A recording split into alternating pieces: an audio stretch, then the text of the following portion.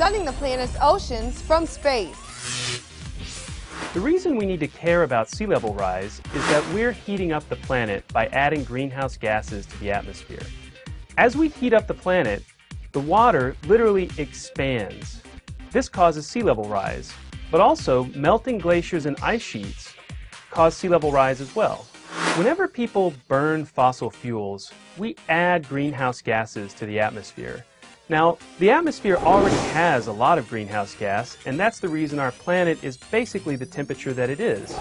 But as we add extra greenhouse gases, we actually trap more heat on the planet.